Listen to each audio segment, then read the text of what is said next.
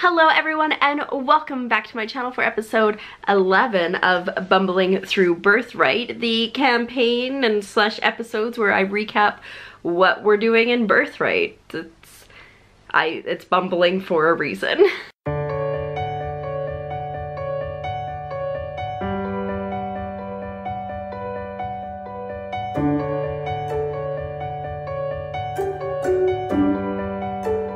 If you are not caught up on what's going on, make sure you check out the link down below. Just as a quick recap, the last thing that happened in the last session was Vardigan, our ambassador from the Bandit Kingdom, sent us ravens and was like, I'm in Iver, which is, it isn't the capital, but it's where the king stays.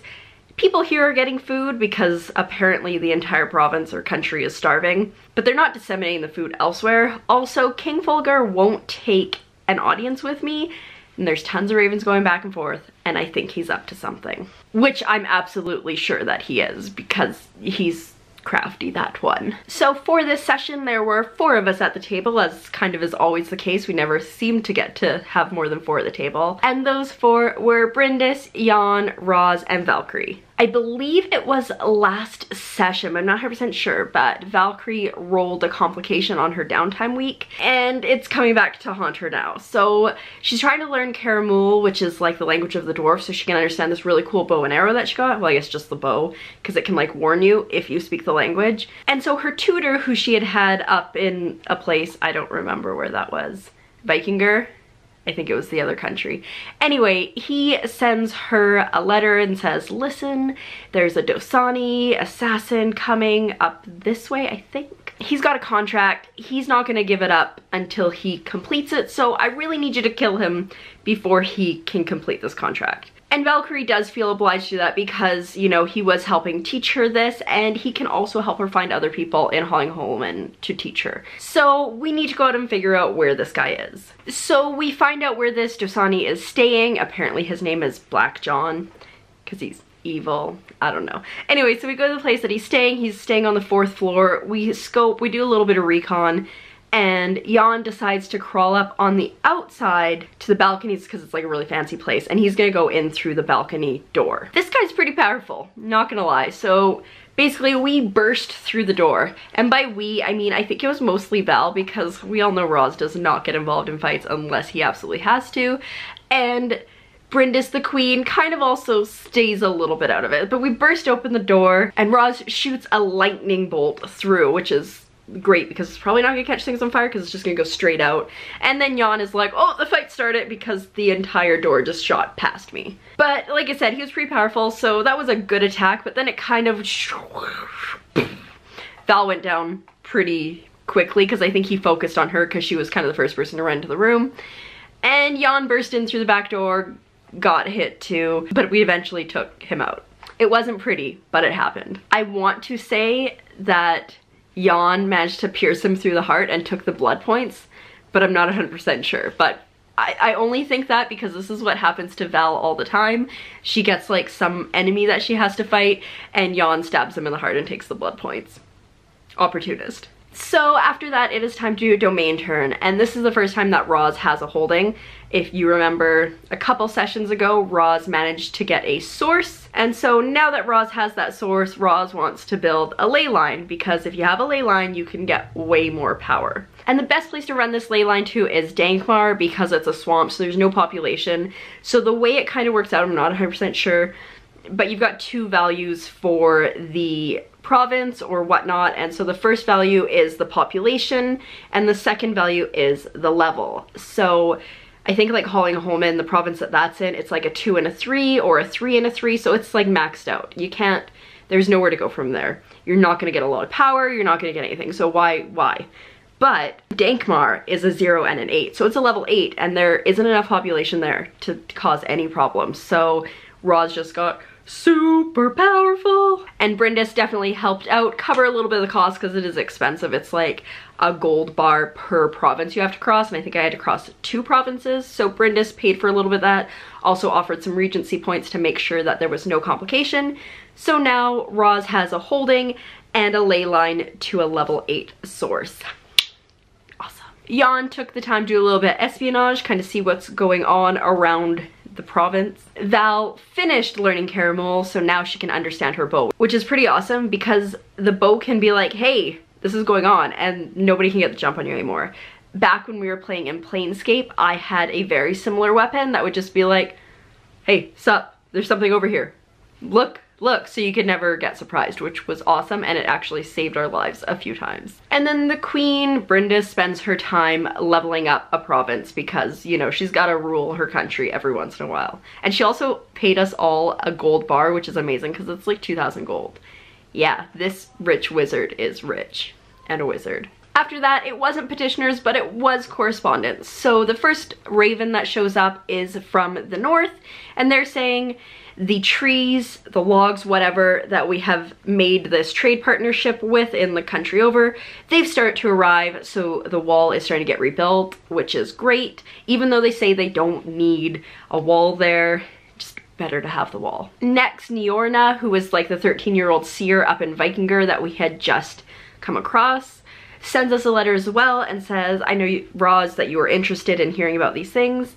I just had a vision about a really powerful sword that's underneath your city. I don't know, maybe you want to look into it. And obviously we want to look into it. Awesome. And one of the other things that she sent in that letter was look for the questioning door. So where do we go? We go to the Smarty Pants gang. And if you don't remember who the Smarty Pants gang is, you'd have to go like well back into like one of the first episodes from Bumbling through Birthright. But basically, it was a group of street kids that Roz kind of befriended / was good old Grandpa Roz too. So he brings them food and he gives them money and helps them get new clothes and make the warehouse they're living in, which Val bought, better. And so that's what he does this time. Gotta feed the kids, gotta make sure they're good. He taught them how to read, which is great because if they know how to read, they can get us more information. And pretty much anytime we need information, if we go to the Smarty Pants kids, they generally have at least some sort of idea what we're looking for. And they do in fact know where this questioning door is.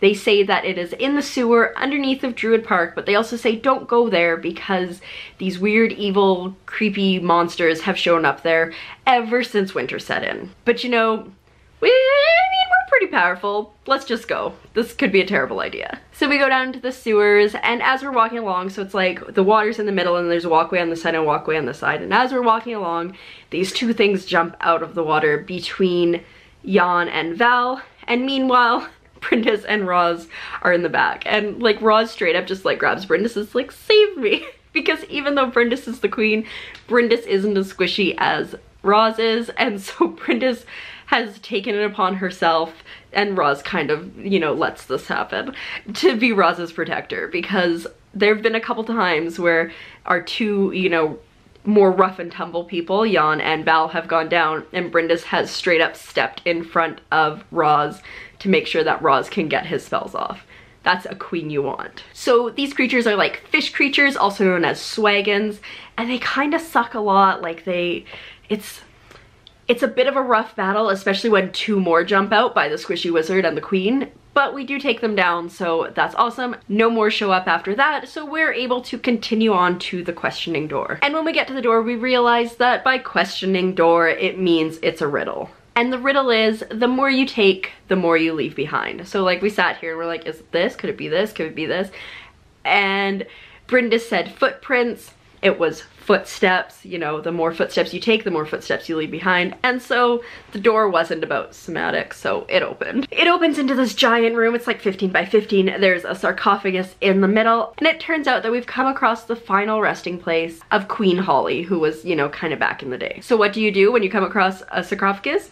Obviously you open it, and we open it up and there's like a really decrepit, basically dust skeleton, but there's this really nice sea axe, which is a sword. And so Val picks it up, and as she's holding it, Queen Holly like appears as a spirit form just to her, and so she drops it. And then Jan picks it up and he drops it, and then Brindis picks it up. She manages to make this con save, and so she's able to have this conversation with Queen Holly. So Queen Holly says, this here is my sea axe. His name is Frostbreaker, or I guess her name is Frostbreaker. Its name is Frostbreaker.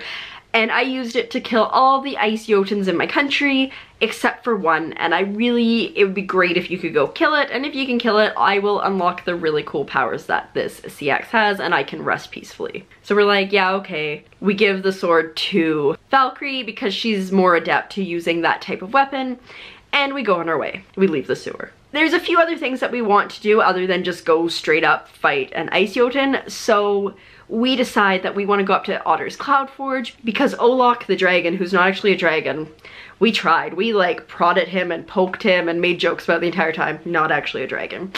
But he said if we went up to Otter's Cloud Forge and found the dragon that was there, or at least, you know, checked it out and let him know if there was a dragon or if there wasn't, then he would let us in on some magic secrets or whatever. I can't remember exactly what it was. Also, he had a really cool mask that was like a dragon mask, and Roz just really wants one of these. This is the only reason Roz wants to go, is so then he could be like, okay, no dragon, give me a dragon mask. So in order to get up there, we could walk, obviously, but Roz does have that right spell that lets you travel 125 miles, or well, it's 25 miles per level. So at this point at level 5, it's 125 miles. But Roz is getting super low on healing potions because we've kind of been going through them quite a bit.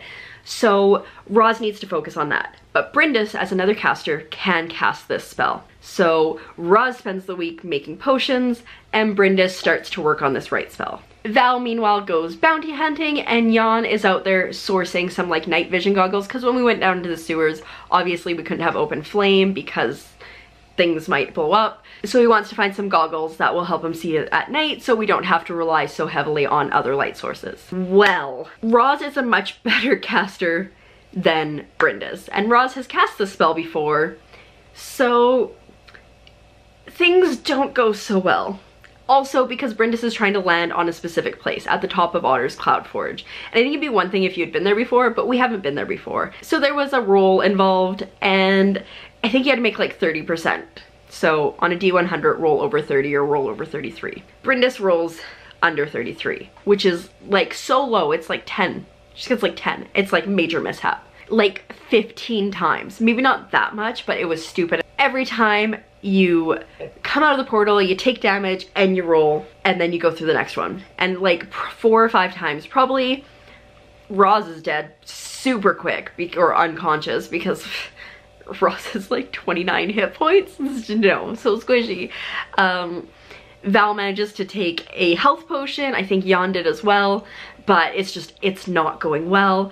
And by the time we finally get up to Otter's Cloud Forge, like basically with her last conscious effort, Brindis manages to get us there, and then we're just all out. Like total party unconscious. Hopefully we can all make our death saves, right? Well, not quite, because it turns out there is a dragon up at Otter's Cloud Forge, and it also turns out that Olok was a dragon. We knew it.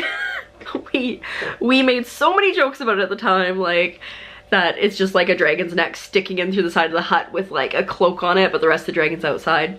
So Olok was actually a dragon all along. He revives us, and he was basically like, I just want to see if you guys can get up here. If you get up here, then obviously you're worthy of being here and of knowing that I'm a dragon. We talk a little bit about the White Witch, who he also hates. He's been like stealing her sources, so like running ley lines into her provinces and stealing as much power as he can, but he's not ready to go straight up against her, and he figures, you know, humans kind of gotta deal with something by themselves every once in a while. But you know, he has been crafting up on his mountain, because why not? And he's discovered gunpowder, and he's also made a gun. It's Wartooth the musket, and so he gives it to Jan because Jan is like super stoked about this. I think he's more stoked about the gunpowder and the possibility of selling it because Jan is all about this. But now we have a gun, and that's kind of cool. And then Olok agrees to transform himself into his dragon form and kind of fly us down to the nearest city, because we're all hurting real bad, and we could do a long rest up here, but there's really nothing much to do up here. So the town that he drops us off in is called Anorbi, but it wasn't always called that. And this is actually where Val grew up, and her grandfather, who was the Jarl, has passed, and now her mother is the Jarl. And Val left because she was involved in a battle that didn't go well, and she felt really terrible and really bad about it, and took, I think, a lot of stigma from the town.